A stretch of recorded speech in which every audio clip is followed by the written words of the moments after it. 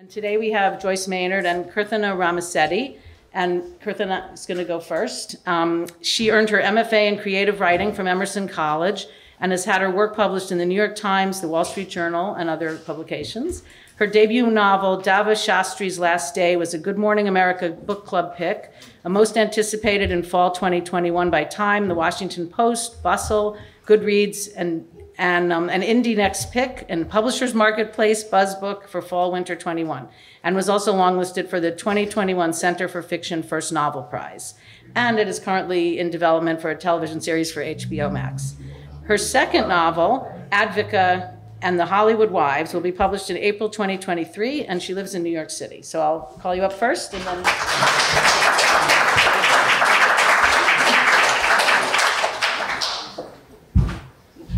Hi, everyone. Thanks so much for being here today. So my debut novel, Dava, Shastri's Last Day, which is now out in paperback. Thank you. It was inspired by my time as an entertainment journalist. So I used to work at the New York Daily News, and in that job, one of the things we had to do often was cover the deaths of celebrities. So anytime we had to write obituaries, so one of the first things we do is go on social media and look at the real-time reaction to this news. And every time I had to do this, I was always very moved by the tributes and the sadness and the fond remembrances that people would share, whether they knew the person who had passed away, or if they were fans, colleagues, etc. And I always put this weird thought in my head, which is, do other famous people see this and wonder what will be said about them when their time comes? So this thought stayed with me for a couple of years. And then one day I heard the song from Hamilton, the musical, Who Lives, Who Dies, Who Tells Your Story? And that song always moved me because it's about the idea that none of us are in control of how we're remembered after we're gone, but it's largely in the hands of the people we leave behind. So I had a thought. What if a person was so obsessed with their obituaries and how they'd be remembered after they were gone that they actually had their death announced early just so they can read the coverage? And that's how this novel was born. And I really wanted to meet the person who would be so obsessed and so want to know what would be said about them that they would do something so audacious such as this. I wanted to meet who this person was. And also have her come to the realization that, no matter how I'll be remembered, ultimately, it's about my relationship with myself and my relationship with my family. So my novel is about Dava Shastri. She's an Indian-American billionaire who's always been obsessed with her legacy. And then when she learns that she has terminal cancer, she decides to announce her death early so she can read her obituaries. But this backfires on her when her two biggest secrets are revealed to the world. And so with the limited time she has left, she must make amends with her 4 adult children and come to terms with the decisions she has made throughout her life. So yes, it's a very interesting idea, I know, but I was really interested in the idea of exploring the idea of family and legacy in this novel. It's actually my 3rd attempt in about 20 years to write a novel. So when I decided to write this book, I'm like, well, let me make it my kitchen sink book in the sense that I'm going to throw into it everything that I'm really interested in and obsessed by.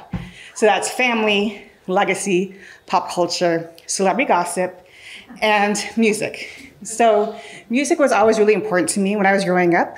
I always like to say that reading and writing were like oxygen to me. Like it was just like breathing. I didn't even think twice about it.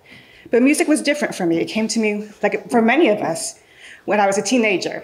And so listening to music was really special to me because whereas books gave me a path towards exploring other people, countries, time periods, cultures, etc., music for the first time made me go inward and think about, what do I want? What are my dreams? What are my ambitions?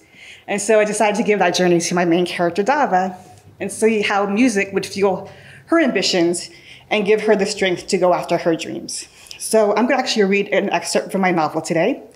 It is a letter in the form of a mixtape. So my protagonist, Dava, meets her future husband, Arvid, at the Peace Corps. And she wants him to know who she is and how she grew up and what her life was like, growing up as the only child of Indian immigrants in a small town in Arizona. So she decided to communicate her life story in the form of a mixtape. So she puts together a bunch of songs on a tape and then writes him a letter and shows how these songs illustrate her life to date. And the mixtape is called Favorite Thing, and in parentheses, a biography of sorts. And here is her letter to her future husband. The first song, Academy Fight Song by Mission of Burma. My mission statement, and me versus that fucking suburb, AKA Calliston, Arizona. It reminded me not to take shit from anyone in that stupid town. Especially people in high school. They called me Apu for as long as I can remember. During my freshman year, they said it to my face. By senior year, they wouldn't dare. By then, I had established a reputation of taking no shit. They had learned to stay far from me. Next song, Once in a Lifetime, Talking Heads. You called it the lightning flash, when music was no longer background noise, but a sudden magical resonance, and nothing was ever the same. This is mine. 12th birthday, new Walkman, $20 gift certificate to Sam Goodies, bicycling at sunset, and then boom. Next song, We Got the Beat, The Go-Go's. The Go-Go's changed everything for me. Post-lightning flash, when I started listening to music, like really listening, it seemed bands who write their own songs and play their own instruments are dudes.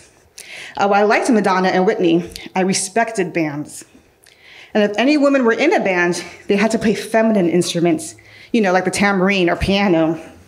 Like the Archies, I know they were fictional, or Fleetwood Mac. And then I saw a music video for We Got the Beat late at night on some sort of MTV ripoff channel. To see all women on stage playing guitar and drums and bass, and no one banished to the keyboards, was a revelation. They weren't trying to be pretty. They were dancing, sweating, and having a glorious time. To know women were making music like this made me feel less alone. They shifted the world for me, opening a door I keep walking through. Excuse me. Next song, Cannonball by the Breeders. My birth name is actually Dava, D-E-V-A. It's a unisex name because my mom had a lot of trouble getting pregnant, and when she finally did, my parents wanted my gender to be a surprise. And then it was misspelled Dava, D-A-V-A, on my birth certificate, and I like it so much, it's unique. No one in the world has my name because it's not supposed to exist. Did you know Oprah's name was supposed to be spelled Orpah, O-R-P-A-H? I was misspelled on her birth certificate, and so she kept it, and then created a whole empire with a name that's totally her own. It's gonna be the same for me, and I'm gonna hit the world like a cannonball. Next song, Happy House, Susie and the Banshees. Here's a family portrait. Let's title it Shastri in Real Life, 1986 to 1992. A father and daughter arguing, and the mother watching with sad, pleading eyes. When I discovered this song, I felt vindicated. My sense of alienation was valid. I would not pretend otherwise. I turned this up full blast in my room, my version of a primal scream. Next song, Norwegian Wood, The Beatles. My dad didn't understand why I spent so much of my time and waitressing money at record stores. So I thought if I played him this song, which has a star on it, then he would start to get it. I made a mixtape of songs to play when he was teaching me to drive, and when Norwegian Wood came on, he smiled. After the song ended, he rewound the tape. I was so excited, I told him endless facts about George Harrison and Ravi Shankar, and how it was the first time an Indian instrument had been featured on a pop song, and he interrupted me with, "You think I haven't heard of the Beatles?" And then we both laughed, so loud and so long. I wonder if he ever thinks back to that time as much as I do. Next song, A Design for Life, Manic Street Preachers.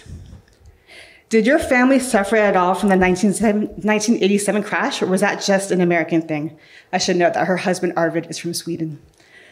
My dad has a lot invested in stocks, so we were hurt when the market crashed. I was a freshman in high school when this happened, and I think at one point my parents were afraid we'd lose the house. Somehow my dad was able to get it together financially, but he seemed haunted afterward, like he was forever afraid the floor would give out underneath him. Seeing my parents stress so much changed me in a big way. I decided I'd pay my own way for college so I could take the burden off of them, which also meant I would be under no obligation to fulfill their dreams for me. They would have no say over where I went or what I studied, and ultimately who I dated and what I did for a living. All my choices and mistakes would be fully my own. This song's soaring chorus reminds me of that light bulb moment and the strength of my resolve, my personal declaration of independence. Next song, Favorite Thing by The Replacements. the inspiration for this mixtape's title, and how I felt about the Mats from 1991 to 1993. I still love them a lot, but for those 2 years, I was saturated, infatuated. Final song, Sunken Treasure by Wilco. This song brings back how I felt living in fake suburb, yearning and lonely, not just among the white people either, even within the small group of Indian families that made up our community, the only people my parents socialized with. We all lived in the same neighborhood called Paradise Valley. It's 10 blocks made up of tract homes, beige walls, pink stucco roofs, next to a golf course. The Shastris were decidedly middle class, not poor, but not wealthy enough to take overseas vacations.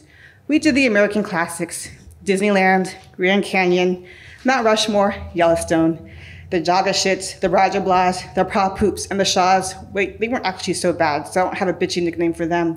They got to travel to India and Hawaii and go on safaris in Africa. Their dads in the family were all doctors, which is why I think my dad wanted me to be one, so I'd be able to afford the things he could not.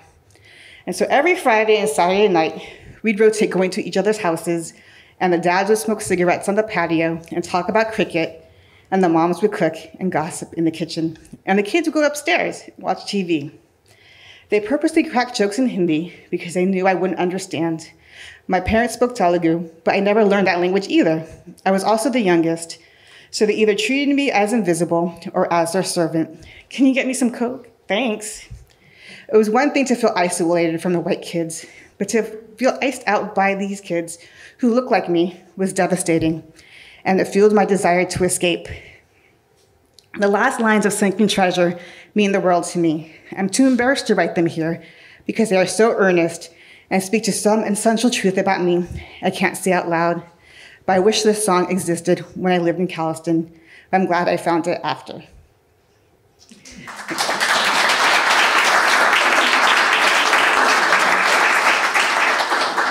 So I get asked a lot what Dava and I have in common. And obviously I always say we're both billionaires, which is not true. But we do have music in common. So one of the interesting things I did when writing this novel is I decided to set it 20 years in the future.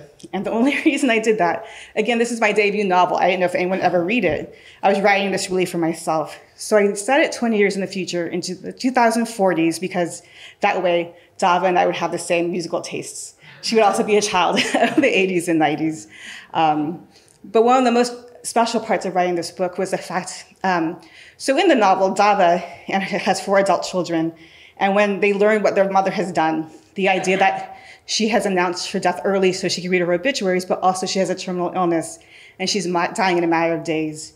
And so when these 2 secrets about her come out in the news coverage around her death, they realize they don't know their mother at all, and they're kind of horrified that the person they always thought of her as was wildly different from the human being she actually is. So what's important to me as I was writing this book actually was like, well, I don't want to be in these children's position and not know my parents or my family. So I actually had a lot of conversations with my parents and my grandmother and my aunt, who's here tonight, and just asked them questions. Because I wanted to make sure, I wanted there to be a point where I don't realize I know my family members as people and their lives and their stories. And so one of the most special things about writing this book and the reaction to it is that I had people say to me, I read your book, and then actually have these conversations with my family, wanting to touch base about, not just knowing each other and knowing our stories, but also having conversations about end-of-life care and what decisions we're going to make. So that's really special to me. The other thing that's special to me is the whole idea of legacy itself. So this book started out as being about, for me, celebrity and ego, but really after writing it, after having discussions with my family too, I realized it's not just about that. It's about how we're all connected, and legacy is a big part of that. So during my time as an entertainment journalist, I used to think the concept of legacy belonged to the bold-faced names. The people who get their obituaries published in the New York Times, like Dava. But in writing this book, I realized legacy is a concept that belongs to all of us because we all make an impact. We all make a mark. And one of the lessons that Dava learns is not just thinking about the impact she made in the outside world, but how she impacted her family and her children and her grandchildren. And that's a lesson that's taught to me too. I have a legacy, we all have a legacy, and it's something to be mindful of, not just towards the end of our lives, but as we live our lives day by day. Thank you so much.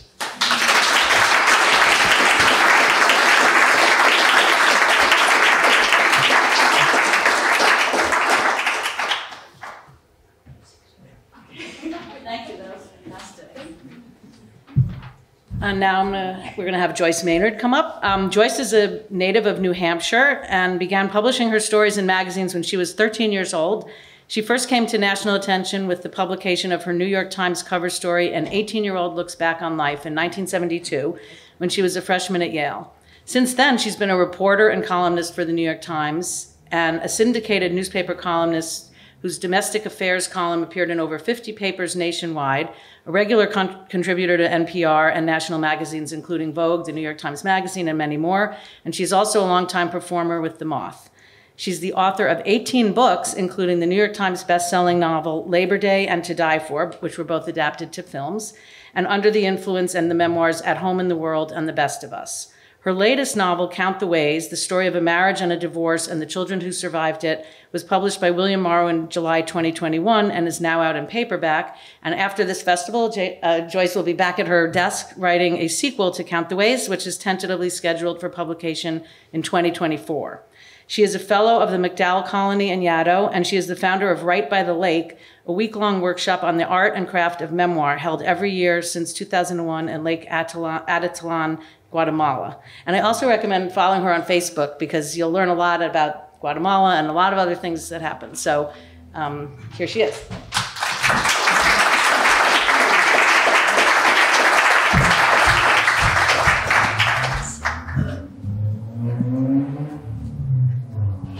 This works, right? First, I just want to thank the incredible team at this festival. You really do. I've been around a long time. Next year marks the 50th anniversary of the publication of my first book. There aren't too many writers around still who were publishing in 1973, but you're looking at one of them. And I've been to a lot of festivals, and congratulations to all of you who make this happen. And I know it's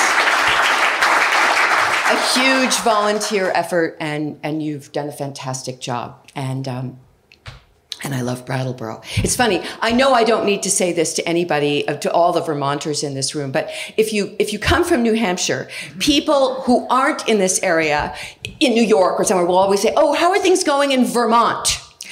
And I will say, well, I'm sure they're going great, but actually I come from New Hampshire. I love your state too. And the novel that I'm going to be talking about, actually, there comes a point in one's writing life where you don't really think, I'm just going to talk about this novel. We'll talk about whatever, but I love that. But this novel is my 10th, Count the Ways. I do not have a favorite book that I've written any more than I have a favorite of my children.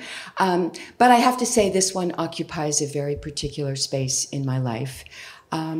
For anybody who's read my work over the years, the many years, the themes and obsessions don't change that much. I have, throughout my life, looked at what I always call the drama of relationships, of human relationships. And I've tried to honor the experience that often is very much dismissed in the big, important world of finance and business and politics and global travel, the home and the family, often relegated to the territory of women. I'm glad to see men here.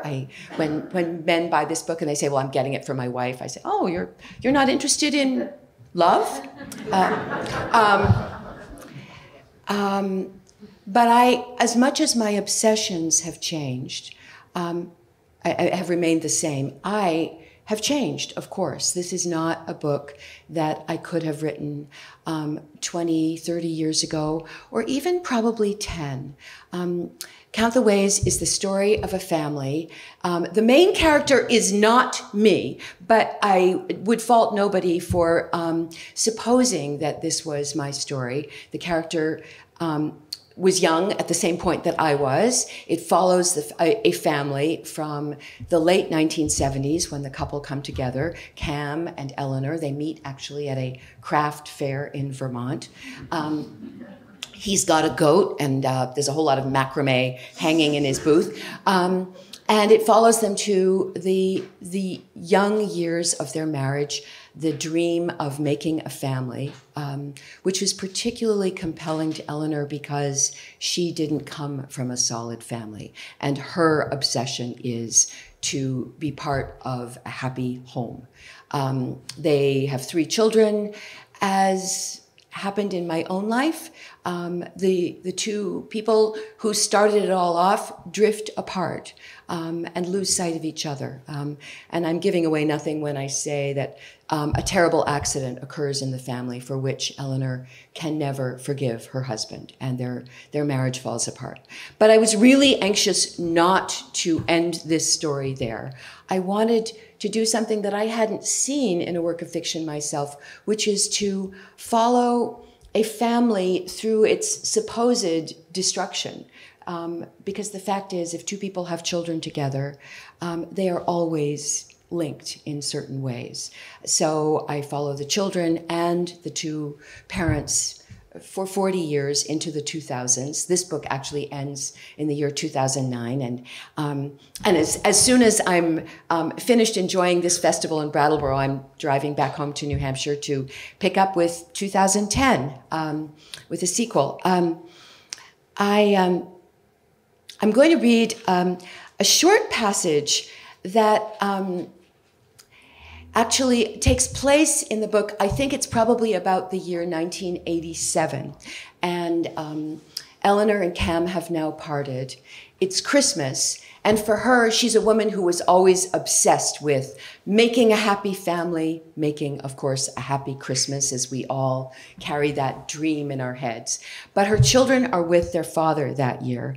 And Eleanor makes the perhaps unwise decision to go on a blind date on Christmas Day.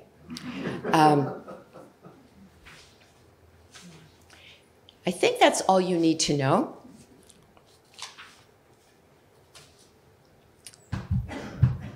So she makes a long drive. She's made a pie, and now she's just arriving at their house.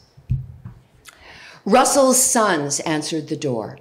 The older one wore thick glasses and the kind of haircut a boy gets when his father, economizing, tries to cut it himself, a bowl cut. He was very thin, his pants held up, but just barely, by a fake leather belt.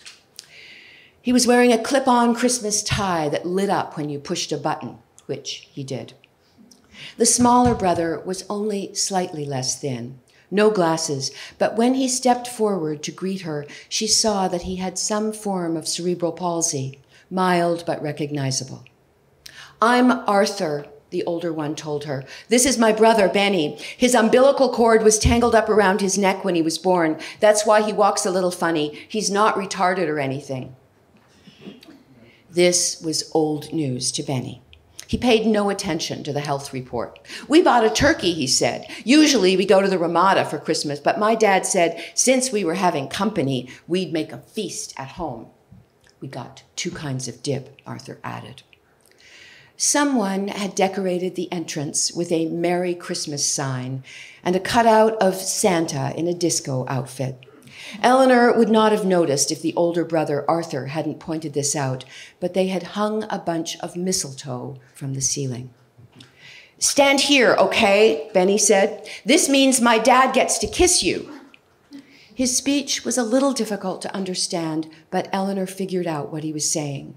Until now, she had not actually laid eyes on her host, but now she saw him, standing a little uneasily a few feet behind his sons, a pale man of average height and narrow, sloping shoulders, wearing a red and green sweater with a reindeer on the front and a bow tie.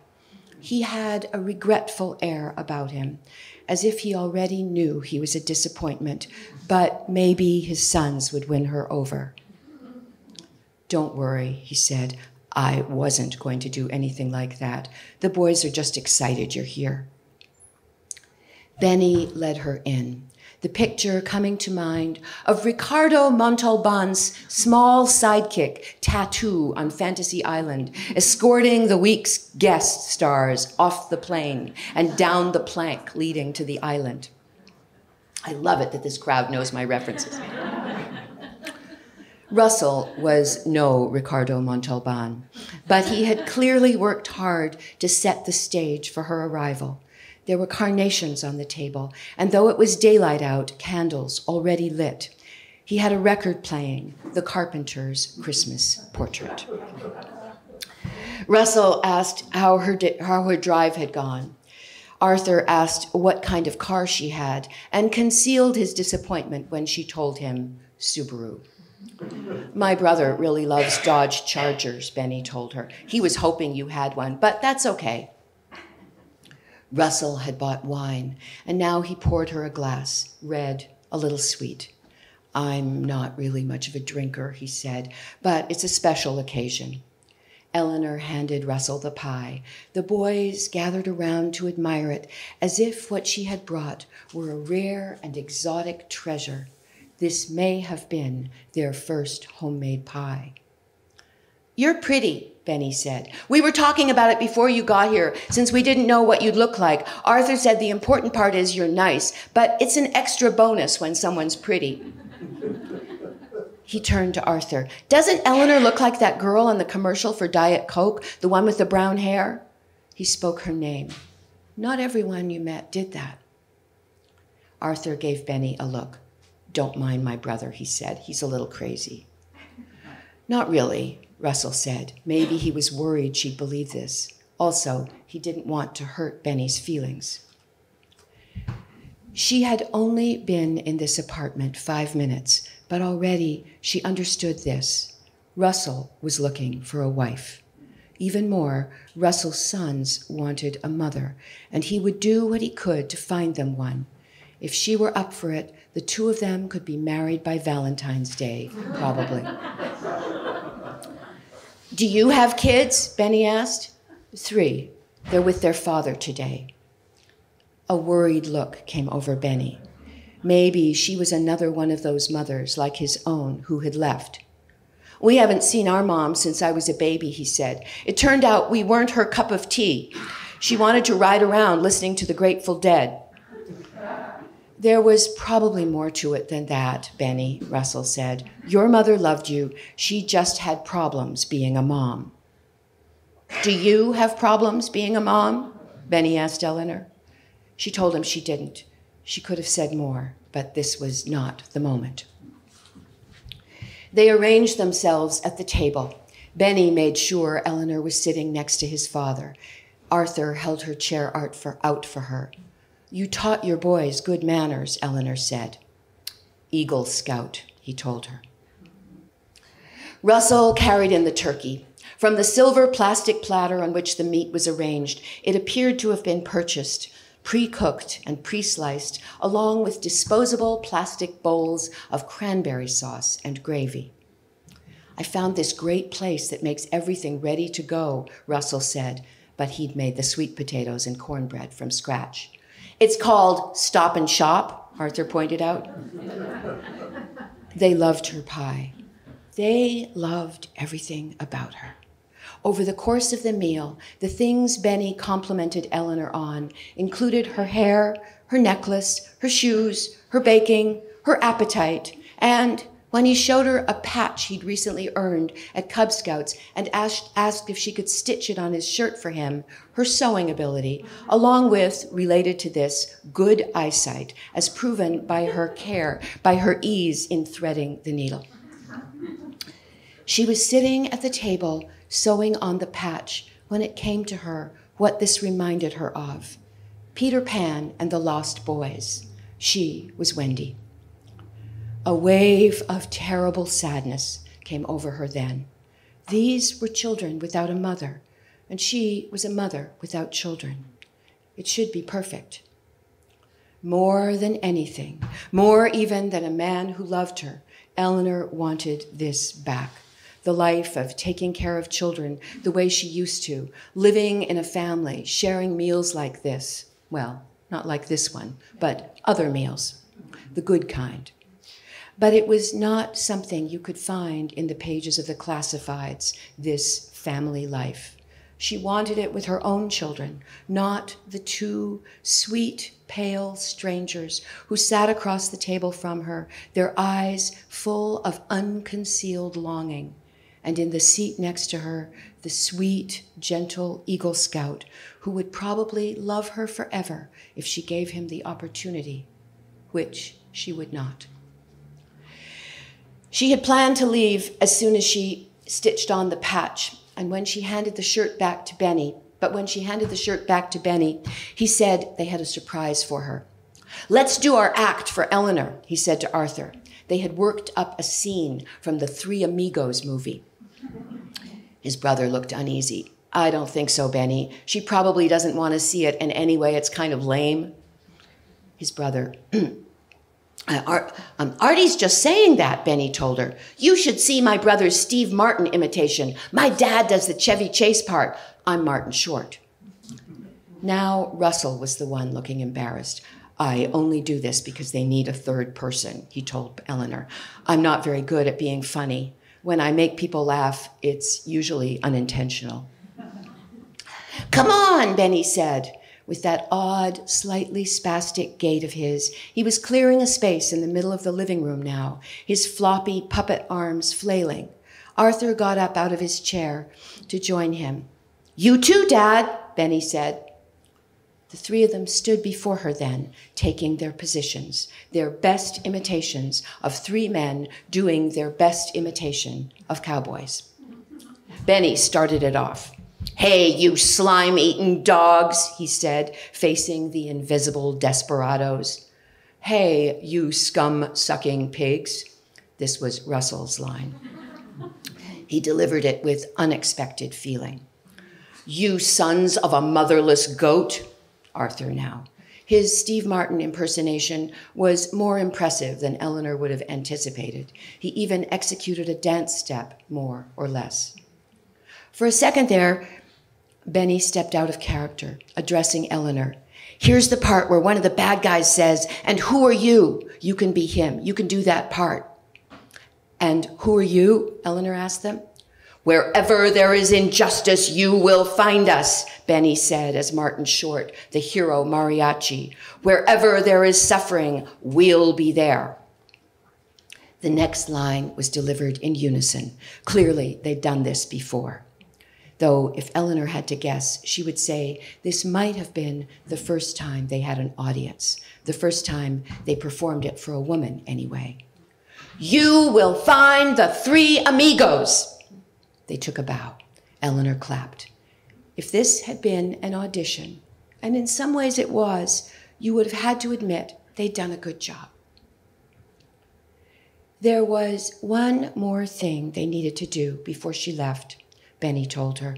It was always Benny taking the lead. Russell and Arthur were probably accustomed to this and grateful for it. Without Benny as the MC, this would have been an excruciatingly quiet gathering. "Do you want to see something really special?" Who would say no? He took her hand. A little unsteadily, he led her into a small, dark room at the end of the narrow hallway. This was the bedroom of a man for whom a bedroom is nothing more than a place to sleep, a mattress on the floor with a faded spread pulled up over a single pillow, a pile of laundry waiting to be sorted at one end of the room, a plastic storage crate containing a great many white tube socks. On the bureau was a framed black and white picture of a geeky-looking wedding couple, the bride wearing glasses with a broad, buck-toothed smile, the groom bearing a strong resemblance to Russell, a younger, more hopeful one. There was another picture, Russell with a crew cut, wearing a Boy Scout uniform. He was probably around 15 at the time. "You wouldn't believe all the things our dad knows how to do," Benny told her. "Astronomy, leatherwork, insect studies, kayaking, animal husbandry, archery, cooking, any kind of knot you want to make, he can do it." For a moment then, crazily, Eleanor imagined herself in this bed with Russell, a place she would never be. She imagined his soft, pale, naked body on the mattress above her, her hands extended behind her head as he demonstrated a particularly elaborate knot that left her powerless to resist him.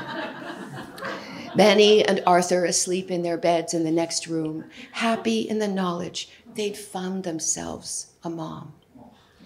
Now, Benny led her to a bookcase at the far end of the room, piled high with papers and folders, plastic bags full of receipts, an instrument case that suggested it housed a trombone, stacks of old comic books, more tube socks. "We never showed this to anyone before," Benny told her, taking down a wooden box. He set it on the bed as a person might some sacred possession, a Fabergé egg, the last remaining copy of the Gutenberg Bible, a homemade apple pie, hers. He opened it. At first, what she saw looked like just a jumble of rocks, not so different from Toby's back at Cam's house now, though his collection would not be contained in a single box, or even 10 of them. "They're arrowheads," Benny told her. His voice was hushed as if someone might be listening in, and if so, might steal the precious box. "My dad found them in the woods all over Ohio when he was a kid. There's 246 in here. My dad says some of the arrowheads in this box are probably 500 years old." She sat there, studying the contents of the box. Nothing she might have said at this moment seemed adequate. "It's okay to pick one up," Benny told her. "Now he brings us along to look for more. Every weekend we go on an arrowhead finding adventure. We never brought anyone along before, but you could come." "That sounds like fun," Eleanor said. There was no need to tell them here today that she would not be joining these expeditions. "Someday, our dad will probably donate our collection to a museum," Benny told her. "The Smithsonian or someplace like that." He reached into the box. The arrowhead he chose to lift from the pile appeared to be familiar to him. He probably knew every one. He placed it in Eleanor's hand. She wrapped her fingers around it, letting herself take in the sharpness of the stone. She pressed it against her skin, hard enough that it almost hurt. "There's nobody else like our dad," he said. "He's the best." She studied his face. He could not have tried any harder to win her over. 10 minutes later, she was out on the road again, heading for home, the precious arrowhead on the seat beside her alongside her empty pie dish. It was just after 10 o'clock when she pulled into her driveway, the Christmas lights still on at her neighbor's house. Merry Christmas.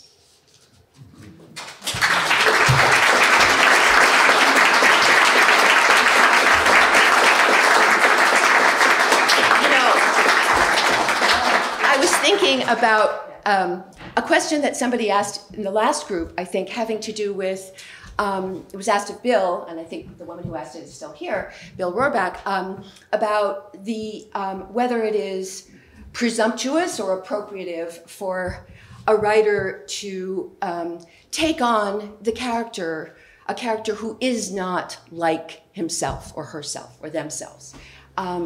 I've done it all my life. I can't imagine not. It's a fairly recent development that writers are censured, as they now are, for doing so.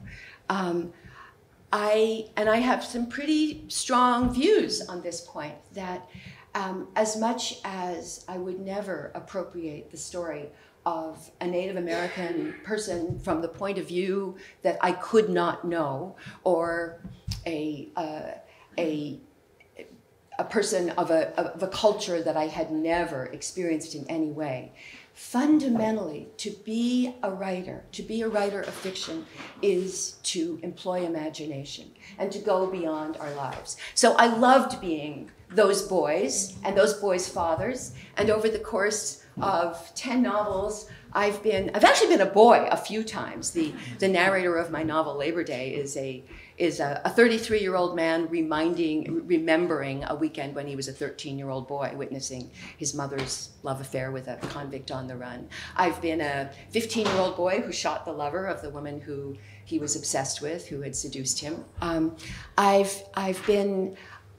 It is part of the joy for me of being a fiction writer that I expand my universe and I hope expand yours. And ultimately, the test is with you, whether we do it badly or well. And you can reject our books if we fail to tell the story well. But I will fight forever for the right of a writer to go as far and as high and as long as their imagination allows them to go.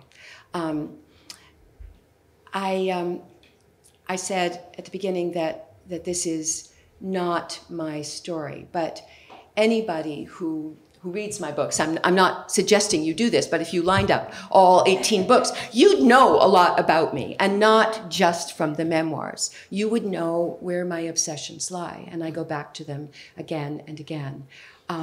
This book deals again with divorce, and I wouldn't have chosen that to be an obsession of mine, but divorce shaped a lot of my life and my life as a parent. And I actually wrote a novel in the 90s. Incidentally, I don't know that I mentioned this to you, Jenny. I used to do this thing because I was writing with kids at home where I would create my own writer's retreat. And I checked into the Riverside Motel back when it was $25 a night, a total dive, frequented only by truckers and me. And I didn't come out for, basically my children were off on a winter vacation, winter break with their dad, and I allowed myself to leave the motel once a day to go and get provisions, and then I would go back, and I emerged at the end of that February vacation with the first draft of a novel that became Where Love Goes, which was also about divorce, but it was a 39-year-old woman's story of divorce. And this book is actually the book that I wish I had read when I was that woman. It's a book about young love, young passion, the death of a marriage, the bitterness and grieving that takes place, but a new element that I could not have anticipated, which is forgiveness. And I don't think there's any shortcut to getting to that stage without getting old. And a lot less, as somebody said yesterday, a lot of things that once seemed so important do not. So this is very much a book about forgiveness. It's also a book about American culture, and I'm so looking forward to having some back and forth with you, Kirthana, because this family does not live in a vacuum.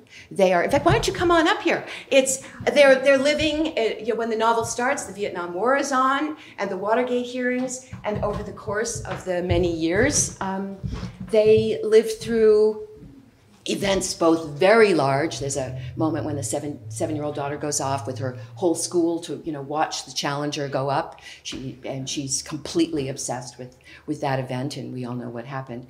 And also very small events that and music. There's an absolute soundtrack to this book, as there is to every one of my books. So I loved hearing about your. Maybe we'll just sort of pull up a chair and see what's on everybody else's mind. And if I always hope you have questions, or maybe we should stand. I don't know. I always hope that there are questions because my books are only half of my of the experience of a novel, and you're the other half. And I so look forward to the conversation.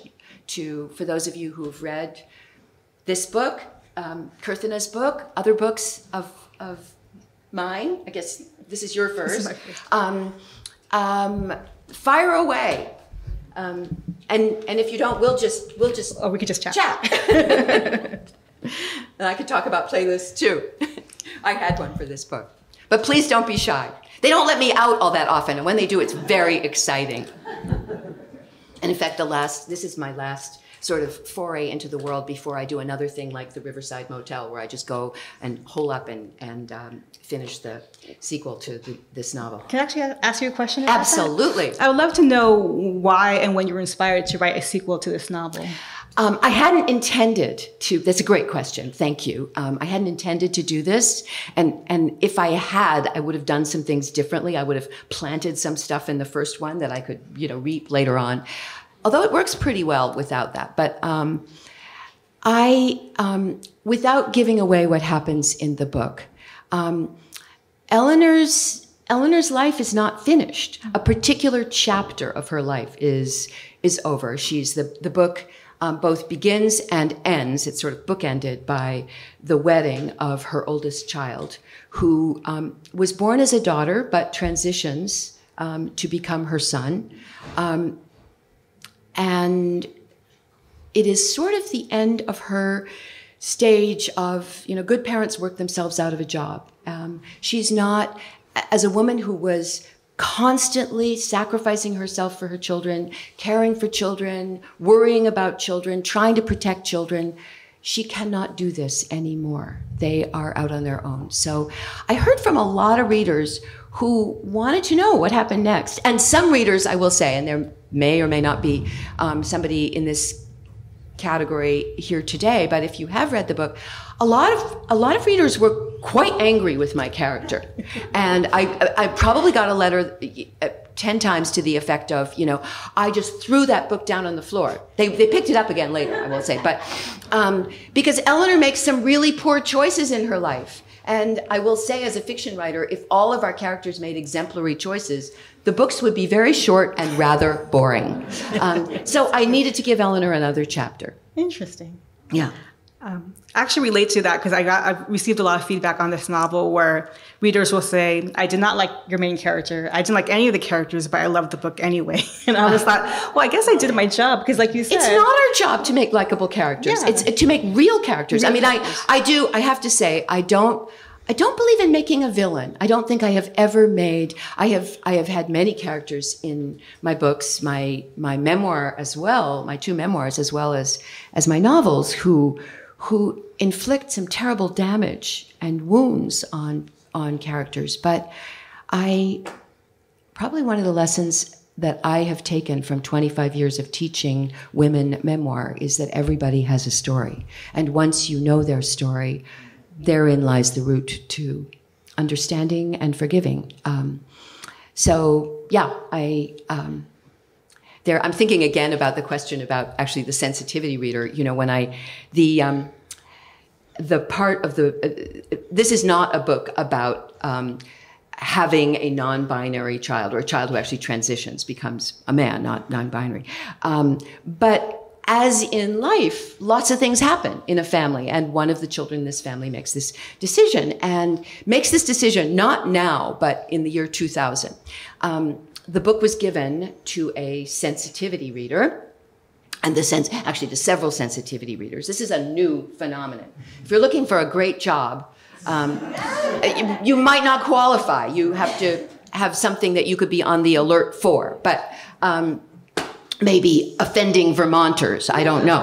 The Cheese Collective, making sure that foliage is properly portrayed. But there was, and I don't want to joke about it, I think it's important to have this, but also to recognize where it begins and ends. The sensitivity reader, who was themselves, non-binary, came back and said, Joyce's character is transphobic because the mother, in the year 2000, hearing that her daughter was going to transition to become her son, was not just joyful. Well, we are portraying life. And part of what I wanted to portray was the mother's gradual learning and understanding. There are some tragedies in this book, but that is not one of them. And I have to say, I'm disturbed, and more than disturbed, at the idea of what could be happening to literature as our work is red pencil that way. I didn't allow it to be changed. I have a question for both of you regarding the editorial process, meaning you finish the book and you turn it in, and then what happens? The question was, what happens after you finish the book and turned it in? You want to go for it? So as a debut author, again, like I said earlier, this is my third attempt at a novel in 20 years. So I spent a lot of time making sure it was as good as it possibly could be. I had a lot of readers, people, both fellow writers and just friends as well. And after 2 years of writing and revision, and lots of revision, that's when you find a literary agent to represent your work. So for me, the process is really a lot of writing, a lot of revision, a lot of taking time with the book. This used to be about 120,000 words, and I had to cut it down to 107,000 words because I'd never written a book this before with so many characters. It's a multi-generational story, so I had to balance out not just my protagonist's story, but also the other characters, meaning her children and her grandchildren. So once I had an agent and she, submitted my book to publishers, and then I worked with my editor, and does that answer your question? I mean, like, I'm interested in the relationship each of you established with an editor and how that conversation goes, the back and forth. Sure. So once my book had an editor, one of the things she talked to me about was the idea of, well, here's the interesting thing. I wrote this book before the pandemic, and it's set in 2044. And so once I sold my book April 1st, 2020. So I had to find a way to integrate the pandemic without making it the overarching point of the novel, especially because at that time we just didn't know what was going to happen with the pandemic.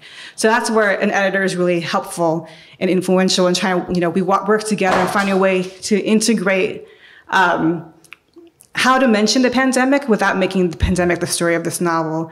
By circumstance, actually, Dava's husband passes away in 2020. That was how I wrote it before I submitted it to my agent and editor. So I had to find an organic way to still have that take place, but not have it be pandemic related, but still have it integrate into the story in a meaningful way.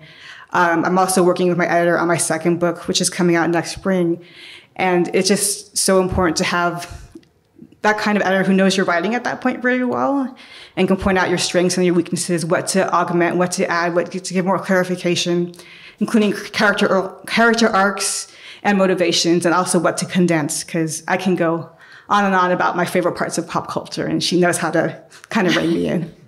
Thank you. You're welcome. And are you a writer yourself? No. I have to say that I have internalized so many editors at this point that, this isn't sort of me saying, oh, I'm so great, I don't need an editor. But I almost hear their voices as I am writing now. For anybody who's read my memoir, At Home in the World, you will understand that probably there's no voice that speaks louder in my head still 32 years after her death than my mother, who really was the one who taught me how to write. I sit before you as a non-MFA graduate, college dropout, but I was raised in a boot camp of writing, something I don't recommend and did not replicate with my children. But so I don't have a lot of editorial back and forth. At this point, I anticipate, I think, what the issues will be. I read out loud. That's very important to me. And I will say that this book had a very unique history in my writing life. I began it in the summer of 2018. And I worked really hard to have a finished first draft of this book in the summer of 2018 because I was going back to college. I had dropped out of college 48 years earlier, and I was going back to Yale University as a sophomore, and I knew I was not going to be able to work on my book. So I created a first draft of the book and then didn't look at it for 9 months, which has never happened. But actually, I now think it was a huge gift to have that book just sort of sit and be a new experience when I picked it up again when classes ended in May. And so then in the summer of 2019, I pretty much rewrote the whole book because I was a different person, incidentally informed by a year with young Yale students. That's really where the transgender piece of the story came, because I began to experience so much of what that meant for so many young people of now. And then once again, school started, and I put the book away again. And then it was March of 2020, and I went down to once a year, and now more than once a year, but it was once a year. I host a rather extraordinary gathering for women to help them tell their story. It's really about having had myself the experience of being told that I could not tell my story, that mine was a forbidden story. Again, if you know the backstory of my memoir, At Home in the World, I was very much a canceled writer for many, many years for presuming to tell the story of an experience with a very famous, very important, very revered, much older man when I was young, and called a predator in 1998 for doing so. So I was going down to Guatemala to host my annual memoir workshop, knowing that people might not come, but I wanted to be there for whoever showed up. Amazingly, 8 did show up. The airport shut down. There were no planes flying.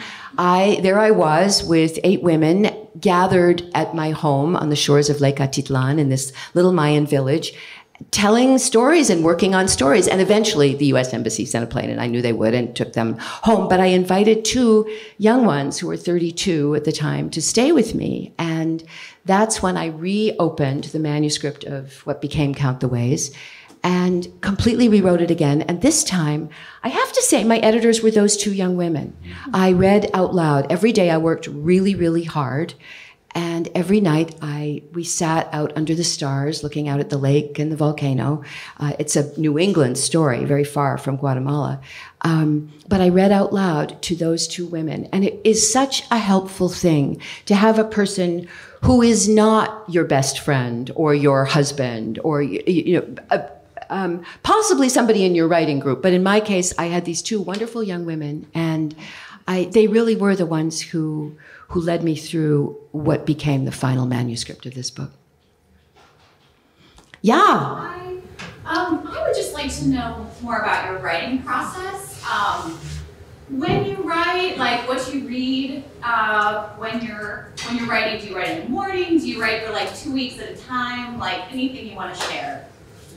Sure. So for this book, I wrote 2 books previous to this. And when I wrote those books, I kind of made up the story as I went along, which is one of the reasons why I don't think they were ultimately successful.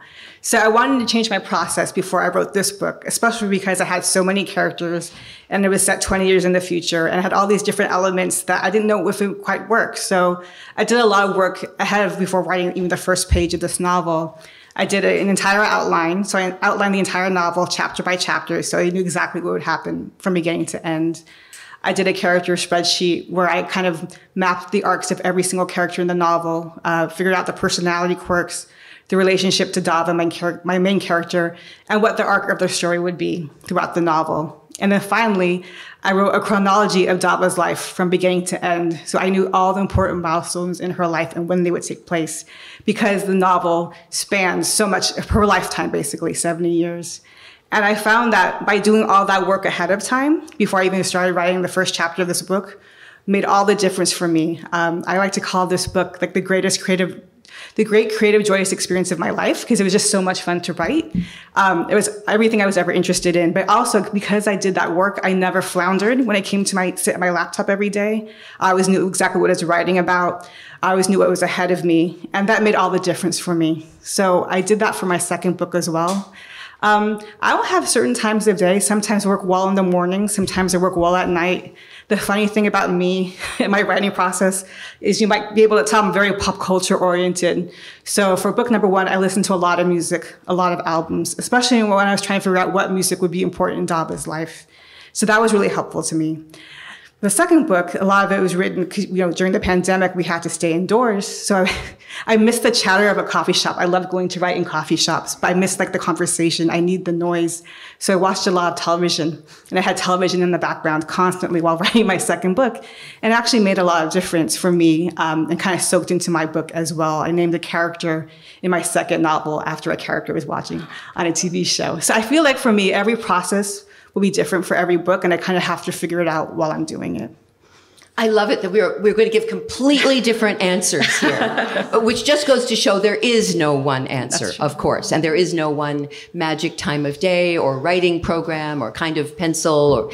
But I don't have a clue what's going to happen, and every novel that I've embarked on, and I've published 10. A few times I've gotten partway through and said no, but part of what gets me out of bed at 5 in the morning and racing to work is that I'm my own first reader and I want to find out what's going to happen. And part of what keeps me alive and excited is not knowing. That said, I do know who my characters are. I don't discover on page 200 that somebody that I thought was a deeply honorable, ethical person has in fact been embezzling funds from the family business. I know who the people are, and rather as it is with our children, we give birth to them, and for a brief period, we actually think we control what happens in their lives, but we know very soon that they lead the way, and we see what they're going to do, and we watch. I feel that way about my characters, that I've given birth to these people. Some of them are already old when I meet them, but and then if I know who they are, what they want, what their issues are, what their problems are, they lead me to the story. I think I was, in the case of this book, I was probably, actually, in the case of most books, I'm thinking about my novel Labor Day. I had this massive manhunt for the convict on the run, and the woman and the man were going to run off to Canada together, and the boy was letting his father know that he'd never see him again, and the police were circling, and the people were in love, and they were good people, and there was a pie in the oven, and how on earth am I going to resolve this? I did not know. But I knew who those people were, and they led me to it. I do not outline. I do have a giant whiteboard, and the whiteboard is not in neat columns. There's nothing neat about the process of making a work of fiction, but I scribble a lot of random things on it, so I just won't be totally alone with a blank computer, you know. And I certainly know what year somebody was born. I know that Toby, the son, pop culture is important to me too, as I mentioned to you. Toby was born right around when John Lennon was shot. I have very sort of distinct markers for what's going on, not just in the family, but in the world. Their marriage ends the day the Challenger explodes, and there's a reason for that. So for me, you know, they always say, write what you know, but I would add, write what you don't know and you want to discover. My novel, To Die For, was inspired by a very notorious crime case going on in New Hampshire at the time. That Pamela Smart had enlisted the aid of her 15-year-old lover to kill her husband. Even, I had been a journalist once, and even had I been able to get an interview with those people, they were not going to tell me what they did, why they did it. I felt my clearest route to understanding, and it was not a book about Pamela Smart, but I wanted to grapple with some of those situations, was to create characters who would tell me, and they did. And by the time I got to the scene where the boy is picking up the gun and shooting the husband who he's never met, point blank, I knew that boy. And he wasn't a villain. He wasn't a terrible person. He did a terrible thing. But my characters lead me to my story. Oh, more questions, please. Yes. Hi. So they mentioned that, Joyce, you have a few books that were turned into films. Yeah. And yours was optioned by HBO Max. Congrats. Thank you. So I was wondering, Joyce, for you, how involved did you want to be, and were you able to be in those? And for you, same question. Do you know what your involvement's going to be, and are you guys ever concerned about how they're going to portray your work? Has yours started yet? Is yours underway? It's still in process. Yeah. What I've learned personally, this is all it takes a long time. It's all very slow in development. Luckily, you're young. It's more of a worry for me. But I think, I would like to be involved. I think I have a really great relationship with the production company who optioned it. I think they actually have done a wonderful job in kind of incorporating my feedback and comment on the things that are most important to me. And, when I was growing up, I never really saw myself on television. I didn't know what that experience would be like. So the idea that this might actually become a television show and maybe I think of the show Never Have I Ever.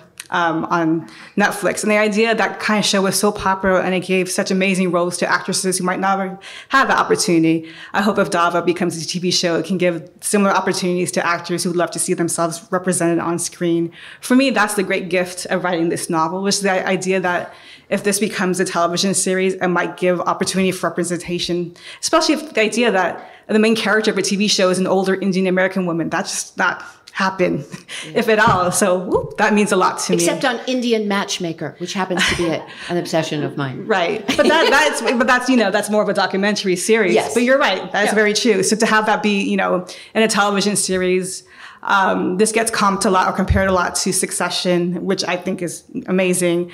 And I love the idea of a woman like Dava on television who's so uncompromising and knows what she wants, and she's ambitious, and she is very, very proud to be the head of a family and doesn't take anyone's crap. And I don't feel like I've ever really seen a character like her on television.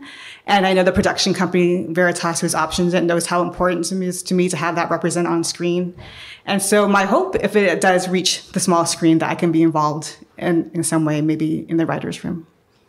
And once again, my answer will be very different, but I understand why Right. you would, in particular, given that you want actors who are Indian actors and you have a very particular cultural protectiveness. So much of my life these days, and as I've grown older, is about letting go. Things that I thought I could control that I now know I can't. And to me, having a book made into a film is a prime example of that. You had better, I'm in charge of my book, and I don't want anybody telling me to change my book. I mean, my editor I'll work with, but the film is the directors and the screenwriters and that whole team's artwork, and I stay pretty clear from them. To Die For was, if any of you have seen it, it's a fabulous movie. I happen to think it's maybe Nicole Kidman's best role, and the screenplay was written by Buck Henry, who did become a friend. But basically, I wish them well and say, go with God. I felt very strongly in Labor Day. There's a scene where the character of the convict, played by Josh Brolin, has to teach the son, the 13-year-old son of the woman that he's hiding out with and who he's fallen in love with and who's fallen in love with him, how to make a pie. And I did insist. Here I had control. It was part of the contract that I would teach Josh Brolin how to make that pie. And if you watch that movie, that is my pie. I wanted the pie to look, it's a great pie, but it doesn't look like a Hollywood pie. It looks like a pie made by a convict on the run. And I made sure that Josh Brolin made it right. I suffered through the pie lesson with him. But I ultimately feel, I hope it goes well, but I let it go. My audiobooks, on the other hand, I'm completely controlling of. And I record all my audiobooks, and with the exception of Labor Day, which needed a male voice, and I happen to have a son who's an actor, so he did that one. But I let it go. I have a very small role in To Die For. I play Nicole Kidman's lawyer. Amazing. Watch that film. You'll see a younger version of me with a few lines. Labor Day was filmed right near here, right? Labor Day was filmed in Shelburne Falls and in Concord, Mass. Yeah. Yes. For you, you mentioned that your previous novels didn't work because you didn't have an outline, and I just wondered what happened. So the first book I wrote was my thesis I went to Emerson College in Boston for graduate school. And so that was my thesis project. And I loved the novel, but I feel like I kind of wrote myself into a narrative plot hole that I couldn't figure out. And as much as I worked on it, I just couldn't figure out how to make it work. And a part of me thinks it's because I didn't kind of think through the entire arc of the story. In that case, for my second novel, I finished a complete draft, and then it was a YA novel. And so when it came time to revise it, I found myself bored by it. And if I'm bored as a writer, then you'll be bored as a reader. Good so I thought, choice. Let me move on from it. So those were the reasons why I moved on from both those books. And I will say, as a person who's thrown out a number of almost finished novels, and not because they were badly written, no daughter of my mother is going to write badly, but they weren't good enough for you. And the boredom thing was, if I ever fell asleep at my laptop, really bad sign. But every time I did, for any writer in this room who's had that experience, and I bet it's true for you, Kirthana, every time I've thrown something out, the next thing was really strong. Mm-hmm. And I think it was because I was freed. I was no longer weighed down by this book that I just wasn't really working. And suddenly I took flight. And often wrote really fast the next thing after laboring too long. Yeah. Yes. I'm kind of curious about, you wrote a memoir, you wrote fiction and then you wrote a memoir. How was that process different? How did you approach yourself as a character? I'm always a storyteller. The question was, how is it possible to be both a writer of fiction and memoir? I have published two, some would say three memoirs, but I don't call the book that I published when I was 18 a memoir because I was still being a good girl. I was still being careful and not talking about the difficult parts of my life or the embarrassing parts, that my father was an alcoholic. That was a central formative event of our family. Circumstance of our family that I didn't talk about. But whether it's something that happened to me or something that I invent, the characters are equally real to me. So it's less different than you think. It is still fundamentally storytelling, and the bar is no lower for memoir. I still want to keep you turning the pages in the middle of the night and have your heart beat stronger. And it's one of the lessons that I try to impart on students who I work with, and it's my labor of love that I do this at whatever level, that a memoir is not the story of my life. Here's what happened. It is giving shape and finding meaning and locating the tension and the drama and the discovery and the redemption in our own stories. So they're all, I will probably go back and forth always, although I've written many more novels than memoir at this point. I love it that I get to do both. Thank you. We probably only have time for maybe one more question. Are there any more? Or not? If not, you will be signing books here. No? Thank you for coming. What a joy.